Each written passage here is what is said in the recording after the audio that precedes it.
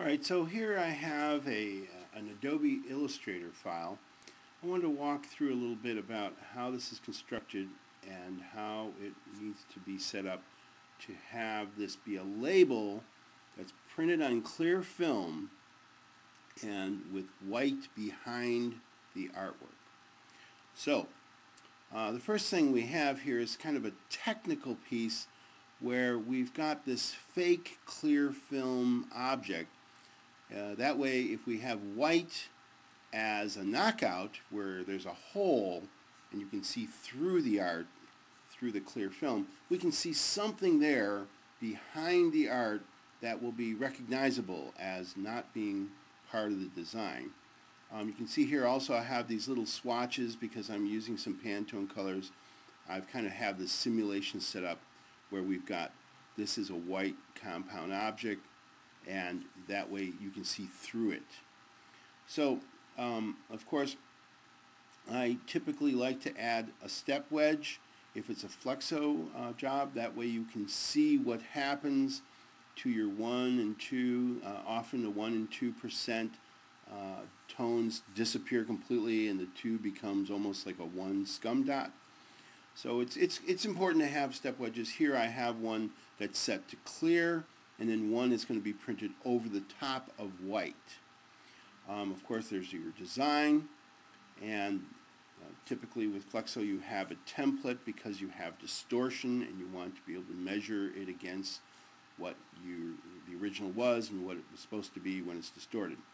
Now that's all fine and good, and that's usually where people stop and they say, great, please print this. But if you're going to print it on the Epson WT7900, you need a white layer behind everything that's going to be colored but not clear.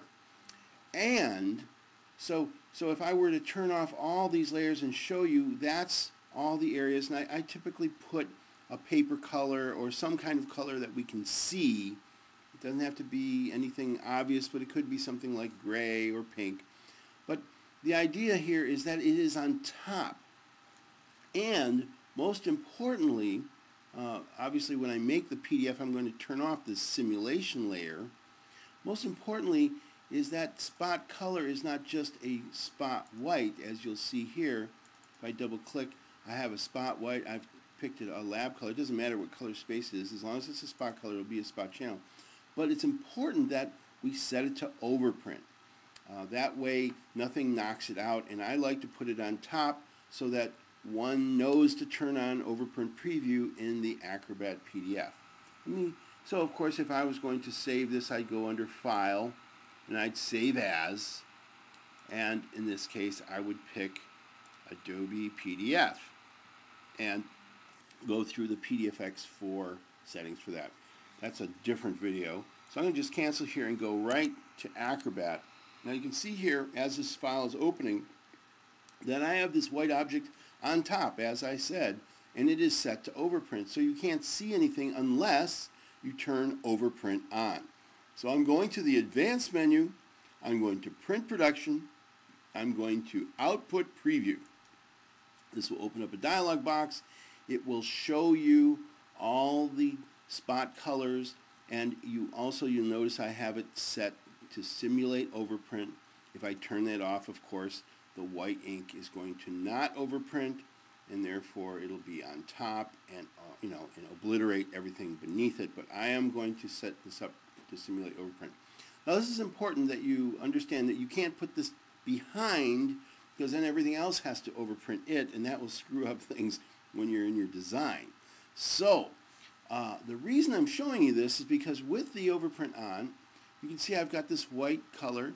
Of course, if I go here, you'll see it's at 100%. And over here, I've got black over the white. So, of course, if I open this up just a little bit more and see the total ink coverage, let's move this over to the right a little bit. You can see here that I've got 100% black and 100% white.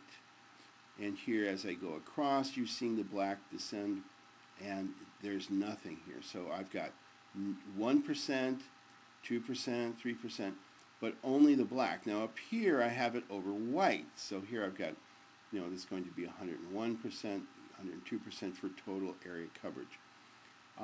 This is important as you go around here. So, here typically if we didn't have the white channel on, then right here would be 0, right? But it isn't. It's 100%. Well, actually, there's a 10% tone even in this white area.